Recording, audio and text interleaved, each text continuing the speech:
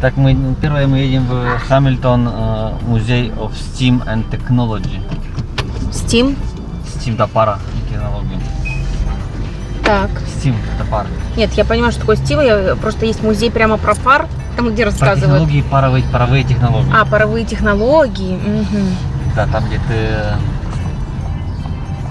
Все, что было сделано на пару в прошлом веке. То есть музей вагонов. Ну, музей паровых двигателей, турбин, на пристегиваться тоже надо. А, извиняюсь, да. Пришло время заправки в Costco, мы подъехали. Вообще бензин в среднем стоит где-то $1. $1.10 за литр. $1.08, $1.10. В Costco сейчас 97 центов за литр. Вот мы подъехали заправиться и поедем дальше в наше путешествие. Еще до музея нам пришлось остановиться, был неправильный расчет времени. Так оказалось, что все уже голодные. Так мы подъехали в Costco, который уже в Берлингтоне. Купили курицу, череп, хлеб. Перекусываем сейчас и уже поедем по всем музеям. На парковке нету ни одной машины, у нас даже было впечатление, что закрыто. Сейчас мы надеемся, что мы не приехали даром. Да. И вот так это выглядит. Музей паровых технологий. Steam Technology Museum. Итак, у нас open. Так, это где-то удорожье, передорожье. Такое огромное здание. Сейчас посмотрим. Вау!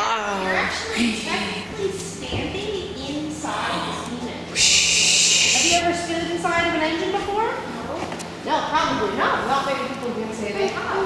Wow. But because the walls hold the engines together, you're technically standing inside of an engine right now. Wow. That is really cool. You want to hear something even cooler? Well, I think it's cooler.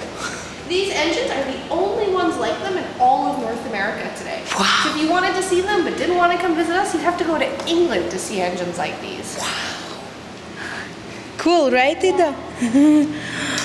Wow. All right.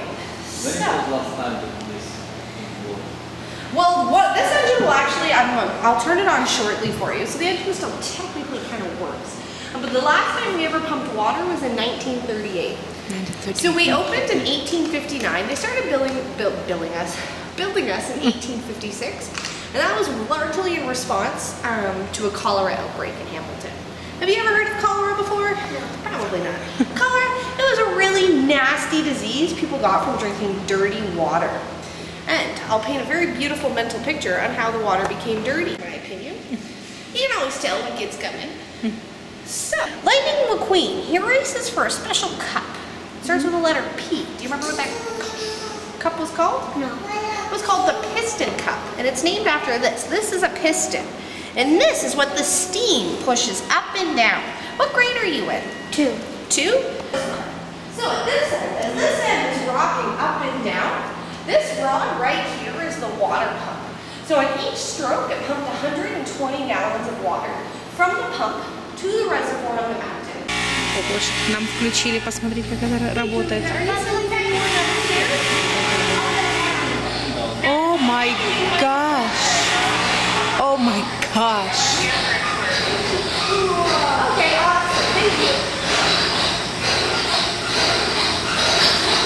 Wow! Oh my goodness! Look over there. It's pulling up. Do you see how it works like a big seesaw? Yeah, it's cool. Oh. Wow. I cannot believe you're in grade 2. See as they spin, it's causing that silver. Боже, это огромная машина. Это так страшно. What is this here? Так все крутится и работает. They're kind of like nails. They turn in, you have bolts that go in them. 50 pounds? We're talking about our simple machines. Yeah, about did you learn school about them subjects. recently at school? И то? Did you learn recently at school about simple machine? Simple Machines is our most popular grade 2 program. Yes, So. it's true. That was the first thing we learned in science in grade 2. Then we made a truck using Дозавязывай шнурок. So we all made a truck, and we needed to make a truck using 1 or 2 inclined planes, and I chose 1 axle. Всё, хватит. Вставай. So I used the axle to make the wheels. Very nice. Look. All right, so first I'll show you. So this wheel, in case you missed, weighs as much as 11 elephants. It weighs 22 tons. If you watch the wheel, as I push this to the ground, watch out for your toes. You see how it moved 1 notch there? I just moved 22 tons all on my own. Is that not the most impressive thing you've ever seen? Did you want to give it a try? Yeah. So put your hands up here and just push straight down to the ground. There you go. And now you too have moved 22 tons all on your own. It's pretty impressive, isn't it? Yeah. This is how they would actually start the steam engine historically. Somebody would actually have to turn this wheel for about 3 to 4 hours until it started spinning fast enough and had enough momentum to keep itself going. Did you want to try again? Yeah. All right, let's go. Wow. You're all so much. All right, so if you watch the engine.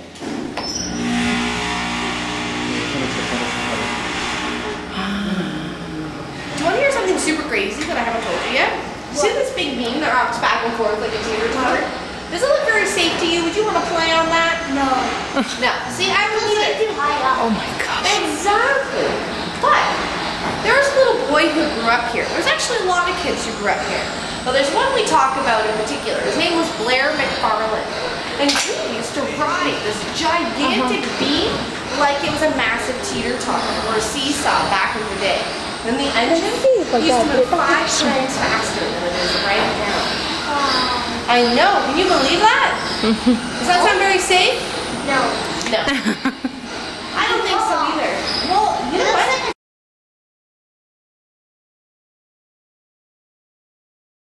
Now, the piston gets all the way over to this side. This valve's going to open to let steam in behind it, and it's going to push the piston back. So as this piston on this train here is moving back and forth, what do you think this train might be doing? Exactly, the train's going to be driving. And those big engines you saw upstairs work very similar to this, only, do you remember what ours were used for? Do you remember what those engines were used for? We pumped Hot water. Yes! I'm always offended when they don't remember. Yeah, that's right. So That's they're gonna check out this part and then I'll do the Sure. tour after. All right. I'll be back. All right, sounds good. So I'm going to show you guys these little engines here. They're run with the air compressor, which is in that box behind me there. There it goes, moving on. So this engine here is a single-cylinder yacht engine. So this is a small boat engine. It would have been about the size of a family car. You know, kind of stood it up on your bumper. That's about how big it would be. It's very finicky and annoying. There we go. Much like we all are at the top of it. But anyway, so this boat, or this engine, although it's really big, you're not going to be able to go crossing the ocean with it. If you have a small business here in Hamilton and you make, deliveries to other local businesses with a ship or a small boat, this would have been the type of boat engine you would have had.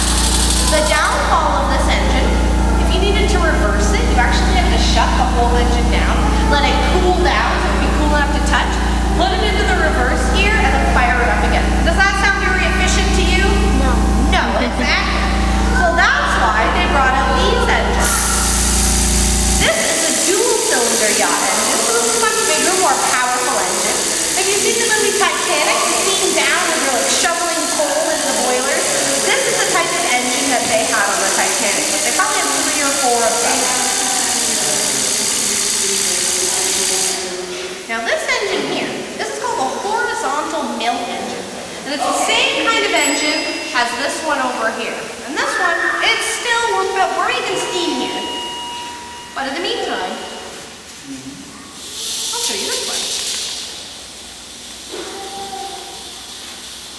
And I'm not going to tell you what it's used for yet, only because you can actually see it over here, and it's way cooler. But in the meantime, this engine is still pretty cool. Now, this last engine proper size for this engine. These three, of course, are small models of huge engines. This one here is the proper shape and size of it. And this was actually used to, it's a small generator.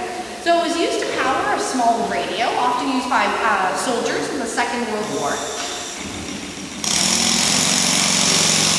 And it sounds a little bit like a motorcycle, but it's not a motorcycle engine. Кого?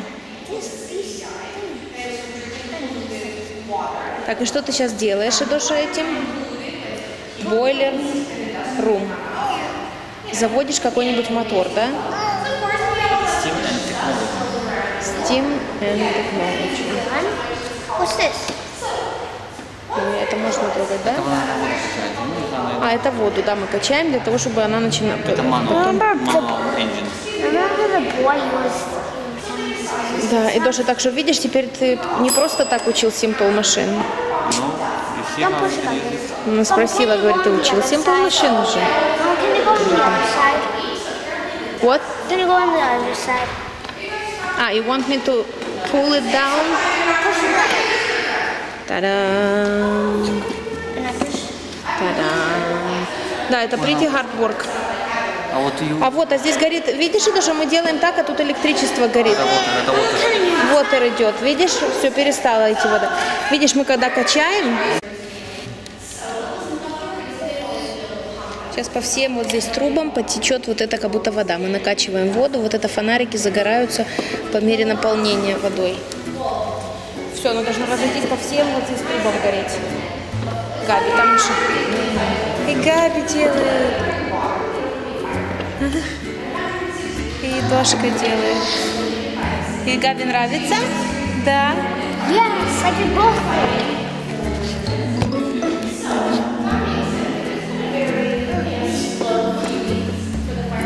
Что-то не затекает по остальным трубам. А?